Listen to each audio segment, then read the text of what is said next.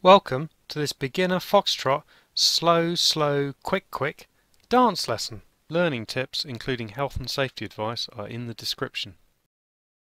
Slow, quick, slow, quick is a popular way to dance Foxtrot socially, at least where I go dancing.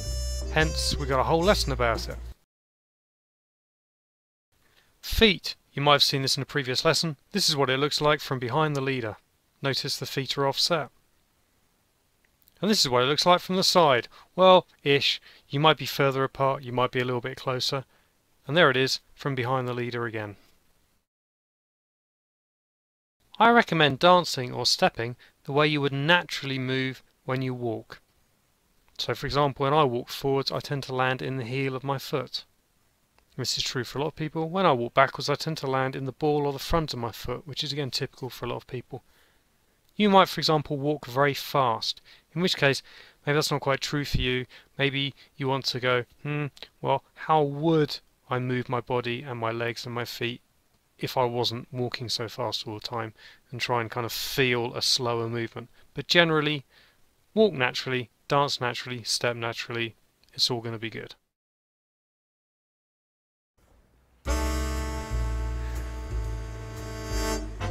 3, 2, 1, join in or watch.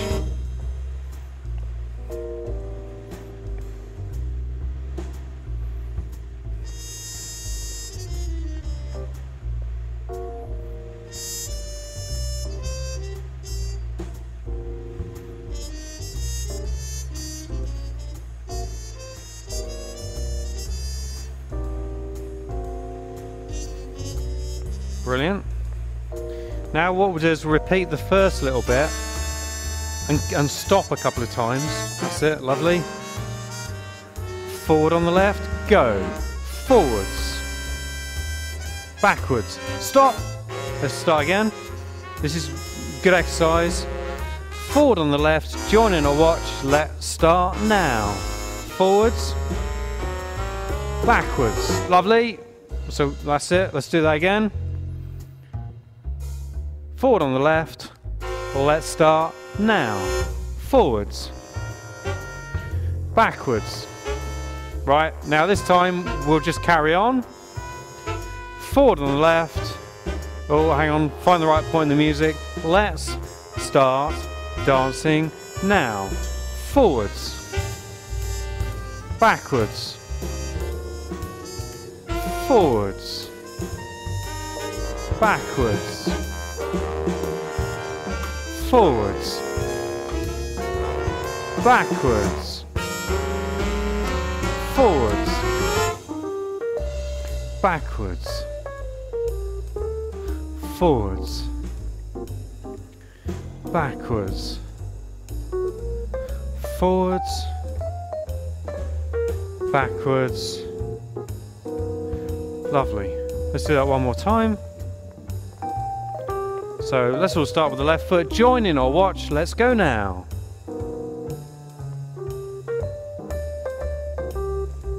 Side step. Side step.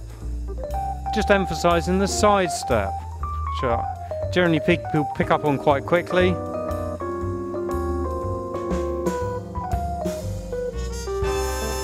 And hands up if you found it easier without me talking. Kind of varies.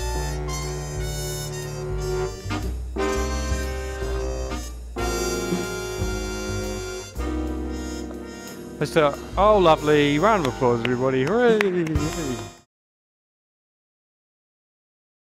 Let's break down the individual steps. Some people find this very useful, some people find it confusing, so you kind of use this as much as you want to. Let's look at the leader steps. First step forward with the left. Second step forward with the right.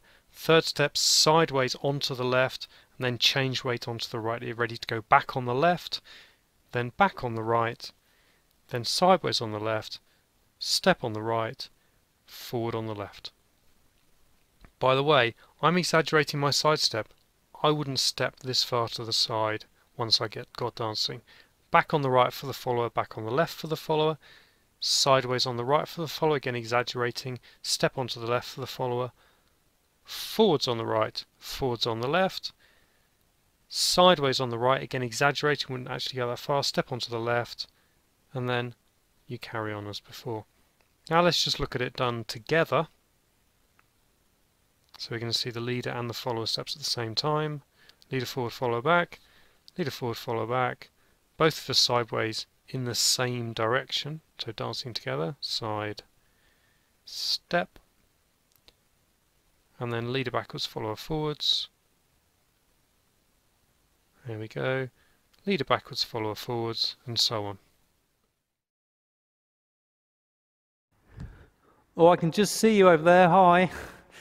We're going to use this long wall here so that you can see a few repetitions of the basic. Let's just go for it. So leaders start with the left, followers start with the right. Let's start dancing now. Slow, slow, quick, quick, slow, slow, quick, quick, slow, slow, quick, quick, slow, slow, quick, quick, slow, slow, quick, quick, slow, slow, quick, quick. There you go. So if we dance together, we can keep going in the same direction if the leader starts with the left and the follower starts with the right. So the leader starts with the left traveling forward, the follower starts with the right traveling backwards. Let's start dancing now. Slow, slow, quick, quick, slow, slow, quick, quick, slow, slow, quick, quick, slow, slow, quick, quick, slow, slow, quick, quick, slow, slow, quick, quick, slow, slow, quick, quick, slow, slow, quick, quick. Depending on your learning style, you might like it broken down step by step. So let's just do that once.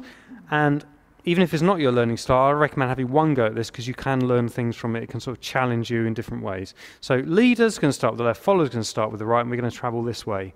Let's take one step and go. Step. So the leader is going to carry on in that direction, the follower is going to carry on in that direction for one more step, and step.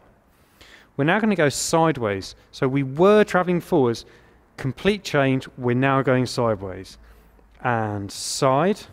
We now have one more step left. We have to make sure we change weight during this step. And step. So we're now ready to go with this foot. The leader is now going to go backwards and the follower is going to go forwards. So this is, you might think of this as step 5, because we've already taken 4 steps. This is a 5th. Or you might think of it as step 1 of a new set. And step. There's going to be one more step in this direction. And step. We're now going to go to the side again. So one step to the side. Side. And challenge. What's going to happen next? What's going to happen is this foot will close and we will change weight. So this is either step number 8 or step number 4, depending on how you're thinking about it. And step. So now the left and the right leg, the left leg of the leader and the right leg of the follower are ready to start again from where we started this earlier, going this way. Put on. Puzzle, we're going to dance Foxtrot. Which direction should I be facing? The answer is, I need to be facing the wall, because we're going to be traveling sideways. Slow, slow, quick, quick. Notice we're traveling sideways, so the wall is there. I'm facing the wall. As I turn the corner, then I carry on facing the wall. So I can keep traveling sideways that way. A chance for a practice. We're going to be dancing to keep you company. You might dance your own thing or try to copy us.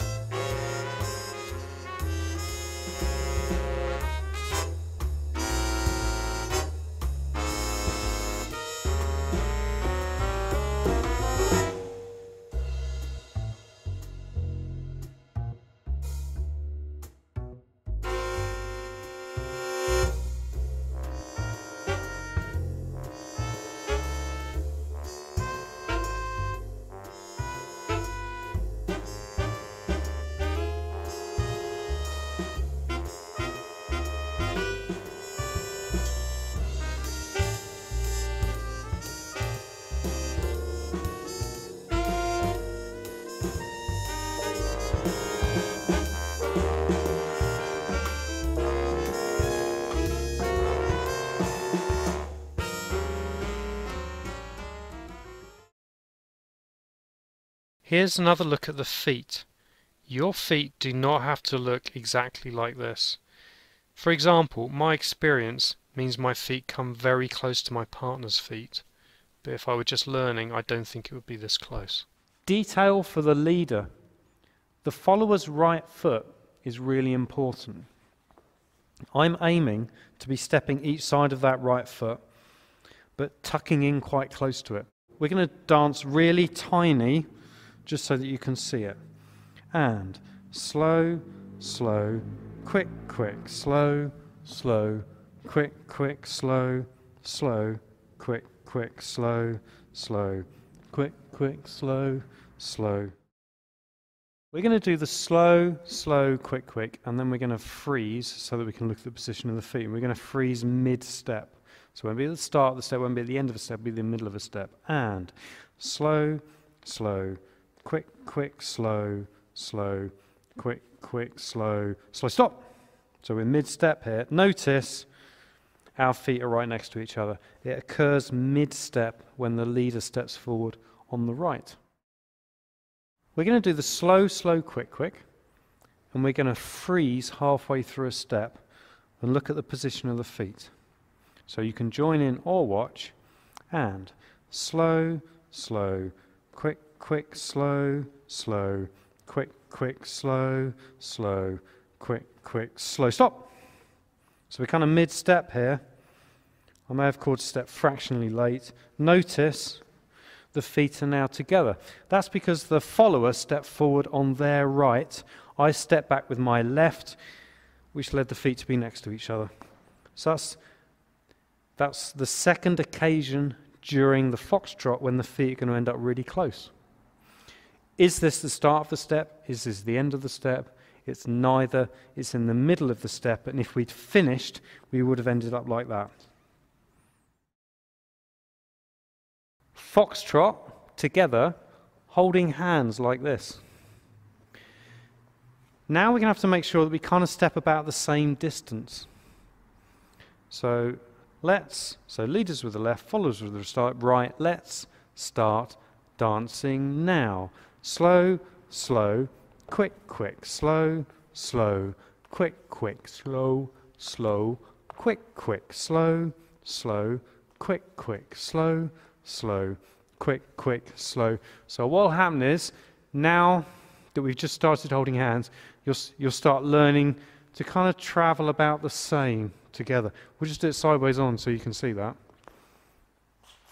So wouldn't normally dance down the middle of the dance floor. So in fact, yeah, let's not do that. We'll go over here along the edge. So you'll watch and notice how we kind of travel the same distance forwards and backwards so we can keep the hold the same. So leaders starting on the left, followers on the start on the right. Join in or watch, and slow, slow, quick, quick, slow, slow, quick, quick, slow, slow, quick, quick, aiming to keep this distance the same. Another chance to dance. Maybe practice holding hands as you dance this time.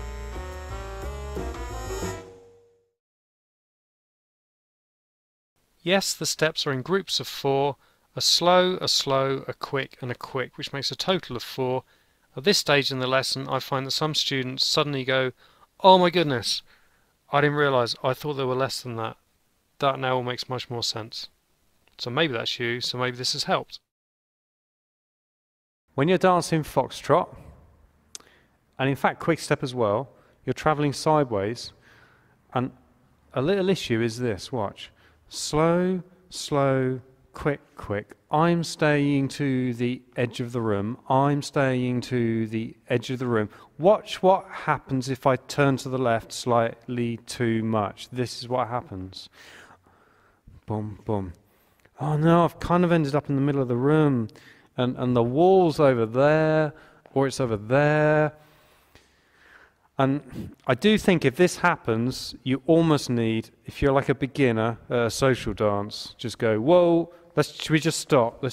Oh, look, there's a gap. Should we just come back over here and start again? Facing towards the wall. So I'm really, really facing the wall. Tucking into the wall all the time, only turning to the left when I get right to the corner, or almost crashed into the wall there. But that's better than sort of going backwards into someone more experienced that's dancing past us in the middle of the room. Debbie's waiting over there for me so that we can demonstrate something. I'm just going to do it and talk at the same time. Watch my upper body, it's barely moving at all. Watch my upper body, it's barely moving at all. Even when I'm with my partner, my upper body's hardly moving. Even with my partner, my upper body's hardly moving. I'm going to leave Debbie behind. Look at my upper body, bum, ba-dum, ba-dum, bum. So I think that's good technique. John, come over here. Now, the alternative is that it's very tempting to start kind of leaning over to the side and stuff like that. If you do that, if Debbie faces back to the camera, imagine what's going through Debbie's head if I keep a nice frame. It's like, ooh, Duncan sent me backwards, Duncan sent me sideways, all that's nice and clear. But what if I'm kind of doing all this as well? I always think it's kind of like noise. It's like trying to listen to someone in a room, and if one person's speaking, I think it's generally easier to hear if there's lots of voices. So if all you're doing is just nice clear movements, it's clearer. But if there's loads of other stuff going on, I think it makes makes it more difficult to follow. Common question, do I have to go forwards and then backwards, and then forwards and then backwards, and so on? No, you don't. So for example, let's see what happens here. I'm going to pretend that we're at this angle already and the corner is way over there. So we're going to start off by going forwards. Watch. Forwards, forwards, side step, forwards, forwards, side step, forwards, forwards, side step, forwards, forwards, side step, back, back, side step, forwards, forwards, side step, backwards. Why did we keep going forwards? Well, because the corner was kind of over there, so why not keep heading towards the corner, assuming there's nobody in the way? Did you see my feet doing something strange while I was stepping backwards? I'll show you from sideways on. I was tending to do this and leave my foot like that as I step backwards. Watch. Step, step, step. I'll now exaggerate it. I would probably not exaggerate like that all the time. I think it can end up looking a bit strange. Why am I doing that? It's partly because I got taught to do it years ago, and it's partly actually, it feels kind of natural. If you let the leg be really relaxed, it kind of comes quite naturally. Do you have to do it? No. If you're just starting out, should you try to make it happen? Absolutely not, because this is a distraction. Let's get everything else working. The foot thing can happen naturally anyway with time. But it's just to say, you don't have to copy it, but if your feet are starting to do that, that's fine, let it happen. If they're not, that's fine. Also, depending on the shoes you're wearing, the muscle development on the front and the back of the leg, all that kind of stuff, that it may not work for you anyways, but there you go. Quick discussion about the feet. When we broke the stepping down earlier in the lesson, the side step was exaggerated. Some students pick up on that and kind of carry that with them, so be aware the side step is very small. It's essentially as demonstrated in all the other clips, ignoring the one where we broke the stepping down. So side step is small, potentially the side step is tiny. As a variation, I will sometimes dance the side step almost on the spot just to create a bit of variety, although that can cause you to travel quite slowly around the dance floor and maybe cause a bit of a traffic jam. I've saved this for the end on purpose. There's 2 slows, then 2 quicks. What happens next? Well, there's another slow, obviously. But what seems to happen to a lot of people is that there's a really long pause after the second quick before the slow. Like, it just feels like a really long time. I know it feels like a long time to me as well. And I wonder why. Maybe it's because you've just done 2 quicks, which gets your brain going faster, and the body momentum's going, and so it just feels like a long time even though it isn't before the next slow. Anyway, look out for this. If you find yourself speeding up, maybe it's because you're not waiting long enough after the second quick. And anyway, maybe check this in your dancing. A final chance to practice dancing Foxtrot in this lesson.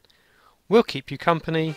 It was a packed lesson, so maybe just enjoy yourself a bit for this last dance.